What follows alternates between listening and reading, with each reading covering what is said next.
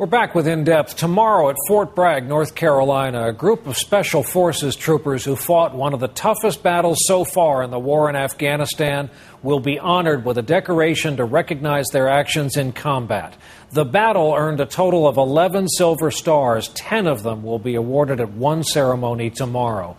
The story tonight in all its battlefield detail from our Pentagon correspondent Jim Miklashevsky. These are the men back from the battle from hell, the Green Berets of Operational Detachment Alpha. This was by far the worst firefight that I've been in my time in the service. Last April, high in the mountains of Shuk Valley in Afghanistan, 40 Green Berets and Afghan commandos came under heavy fire from 200 enemy fighters who held the high ground. On combat camera footage, team leader Captain Kyle Walton radios for air cover. Roger, I confirm 9 casualties, over.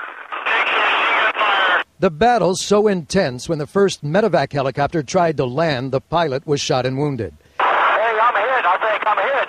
I think we just got hit. We're going south. As the battle raged on for 7 hours, enemy fighters could be seen running for cover. Down below, the Green Berets were determined to leave no man behind, and Staff Sergeant John Walding was fighting for his life. A sniper bullet had amputated his lower leg. My leg literally was flapping over like this. I grabbed my foot and folded it back into my crotch where the sole of my boot was actually into my crotch. Got the bootlace and tied it to my thigh to where I can scoot on my hand and my buttocks down the mountain. When the shooting stopped, more than 100 enemy were killed. Only 6 Green Berets were seriously wounded. From this single battle came 11 Silver Stars, 2 Bronze Stars, and 3 commendations for valor. But these Green Berets will tell you it's not about the medals or any personal glory. This battle, to me, is about the brotherhood, the camaraderie. Personally, I'm just honored to be in the same room as these guys. Sergeant Walding still on active duty and hopes to redeploy with his Green Berets.